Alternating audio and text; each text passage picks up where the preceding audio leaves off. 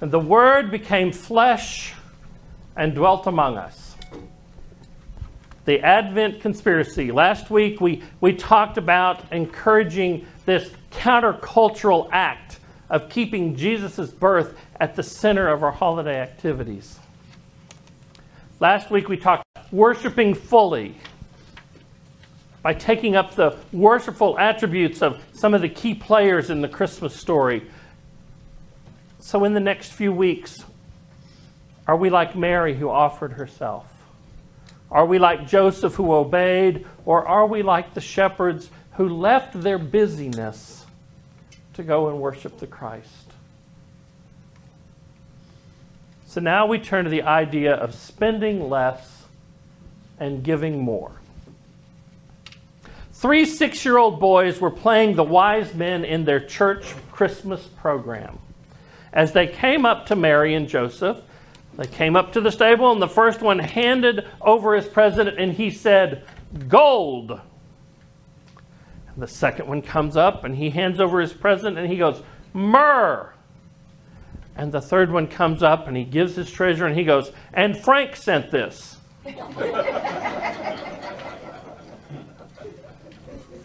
Now let's face it, most of us like to get presents. I would say that most of us like to give presents.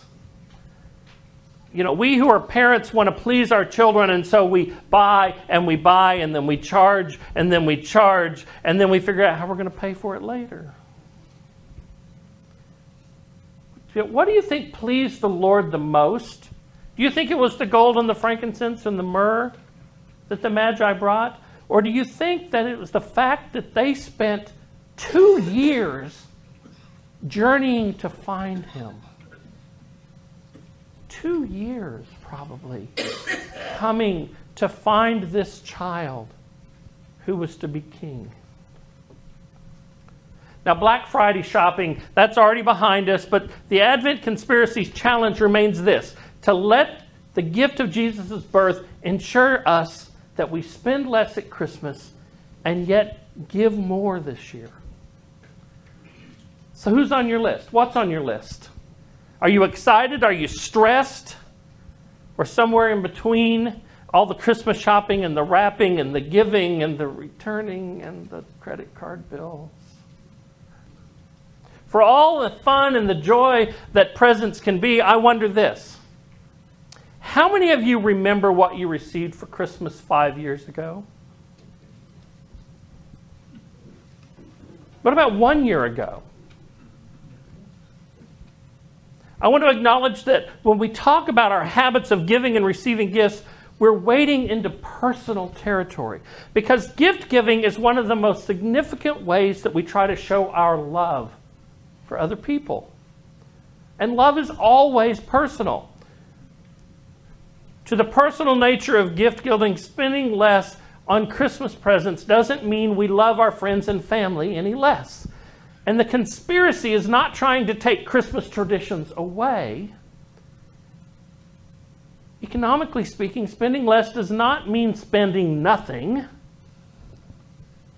Rather, the spend less of Advent Conspiracy is a challenge to thoughtfully evaluate what we're supporting and what we're spending. What's the impact our gift has on the person we're giving it to? Whether or not we are taking our gift giving cues from the gift God gave it as Christ. Is that our cue to do our giving? Or is our giving because, well, she gave me something last year, so I better get her something? Sifting through the piles of things we don't need and won't ever use, something deep inside us tells us that we've missed it. Whatever it is, our soul longs for this time of year. Many reach the end of the Advent season with an emptiness. And so to rebel against some of the craziness by spending less, it can seem right on a lot of levels.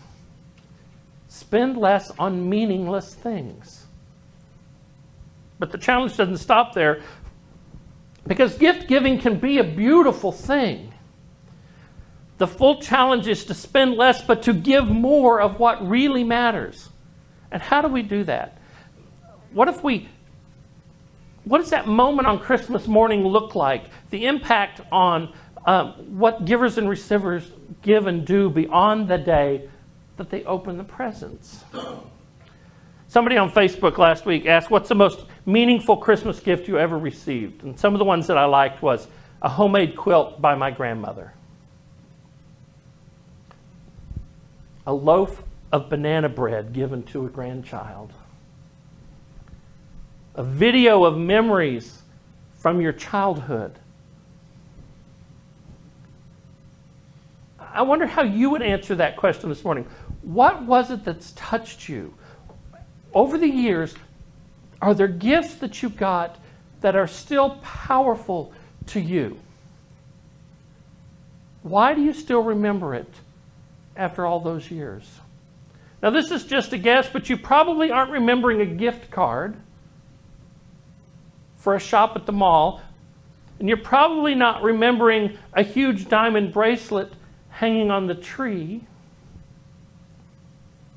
For most of us, that special gift we best remember is a different kind of gift. It's a relational gift. The best gifts are relational. For me, the best Christmas gift I ever got was Kristen. A gift I was not expecting that day. Christmas Eve, 2001, we'd had a beautiful service. Sherry is 8.5, 9 months pregnant, and she's singing the Magnificat beautifully. And we go home and we wrap presents and we stay up late, and well, she stays up late. Nick was almost 5. I was having to hold Nick in the bed because every time he heard something creak, he thought Santa was coming.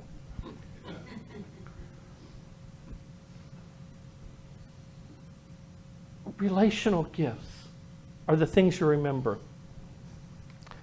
This is in my office all the time. This little thing, it says raising kids is no big deal. It's just a nice little poem that Kristen made in church one day. I keep that in there. I keep a picture of her holding an Astros baseball bat.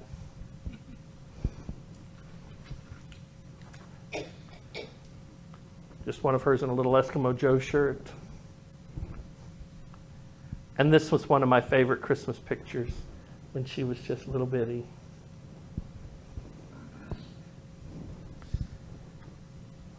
We remember the memories. We remember the people. You know, I don't keep that frame because it's great art. I keep it because she made it for me. So, when I look at these things from her childhood, I'm reminded that she loves me, and that's worth celebrating.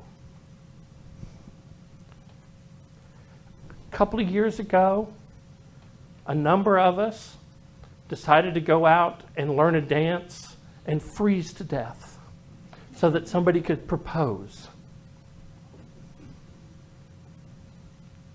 That was a great Christmas present for all of us. It's the relational things. But we live in the real world that oftentimes, in order for a gift to seem significant, it has to be expensive, because that's what we've been taught. I don't know if it happened gradually or just sometime over the years something has happened that we forgot about why we give. You know, God's answer to the world's problems has never been in material things. God didn't send down stuff. God sent down Emmanuel, God with us. And so, what if we work to make our main inspiration for giving gifts at Christmas the reason for Christmas itself? that Christ came into the world as a gift for us. And that's why we want to share with others. What if we let the same mind be in us that was in Christ Jesus, as Paul says in Philippians, and we ask that any purchase we make, what do you think of all this, Jesus? Is how we're celebrating your birthday what you would have in mind? We heard last week the writer of the Gospel of John, and in the beginning was the Word, and the Word was God, Word was with God, and the Word was God. All things came into being through him. What has come into being in him was life, and the life was the light of all people. The light shines in the darkness, and the darkness cannot, will not, did not overcome it. Epic words. A bit abstract. But it gets to the heart of this radical and risky act of love that is the incarnation. The Word became flesh and dwelled among us. That is, a universe-sized God who had no reason to do it, chose to become like us. Alan Hirsch, I love the way he puts this. He said that the epic-sized God moved into our neighborhood in an act of humble love, the likes of which the world has never known. This incarnation is what we celebrate when we gather for worship, what becomes tangible for us as we share bread and wine. The reason for the season is God drawing near to us. I think there's 4 things we can learn. First is God gave us his presence, Emmanuel, God with us. But do we allow that Emmanuel reality to permeate the way we live during this season and throughout the year? Could it be possible that even our gift giving could be drenched with this beautiful moment when God gave us his presence in a unique way? In an era of shared Google calendars and off-the-charts monthly family agendas, and I know we're calendaring every week. We calendar because we have to figure out who's going where when. Time is perhaps the most precious commodity we have. We have a need to be with each other, to hear another voice, to see another face, to hold another hand.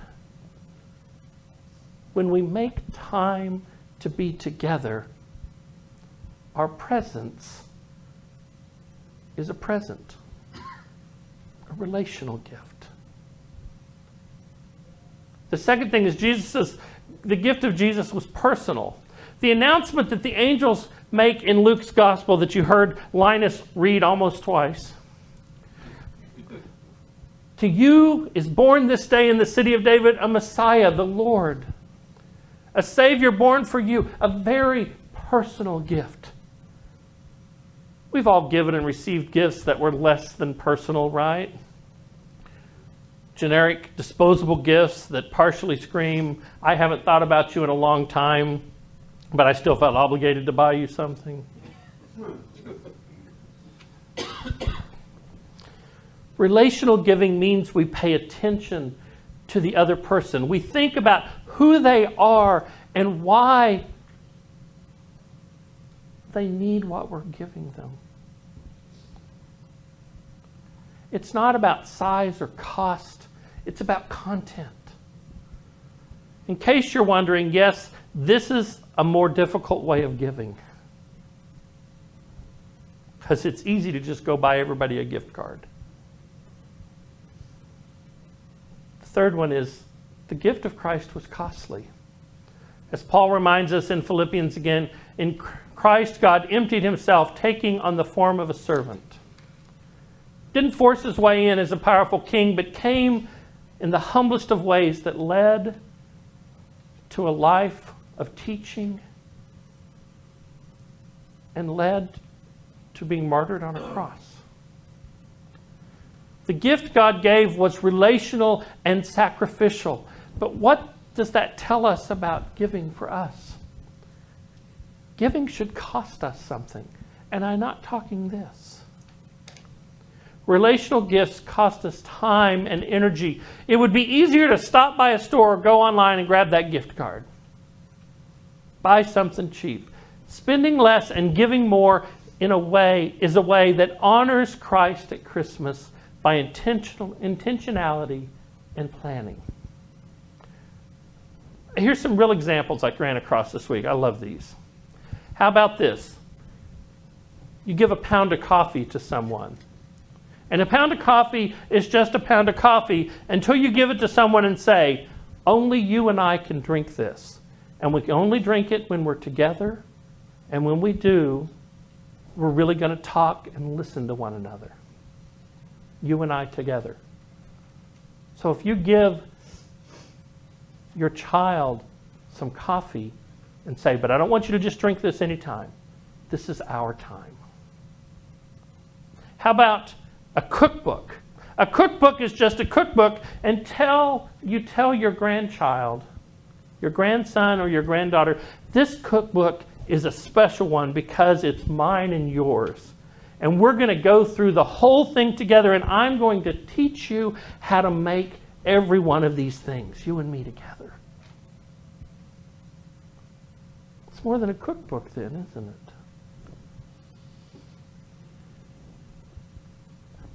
I have to say Lois does this very well, especially for birthdays. She's got 6 grandchildren, and when their birthday comes around, she doesn't go to their birthday party. She quit doing that. They schedule a day.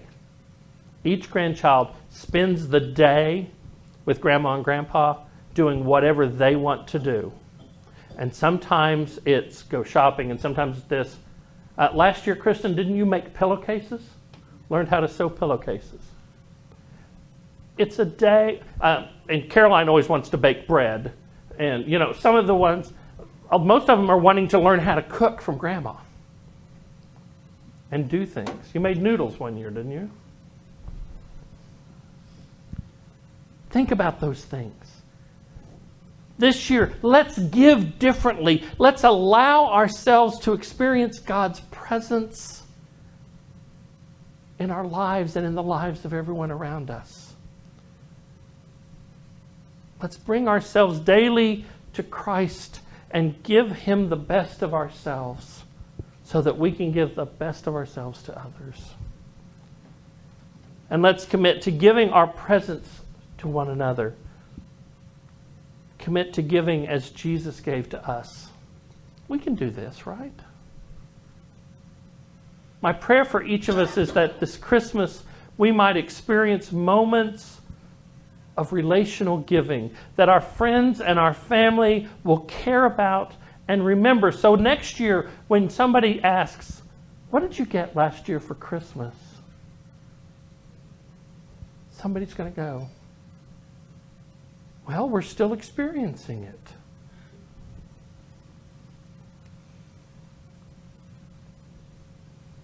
I want the children in our lives that they will learn from us what it means to give gifts in a different way. I want our neighbors and our coworkers to be watching us and going, what are they doing? I want them to hear the good news of Jesus Christ, not because you've told them, but because you've shown them. The Word became flesh and still dwells among us as a gift. A gift for your family. A gift for the whole human family. And that's the fourth thing that we can learn about God's gift of Christ. It was for all. How we worship fully and spend less and give more and love all at Christmas. And love all is next week. May God bless the decisions that we make about our gift giving. Amen.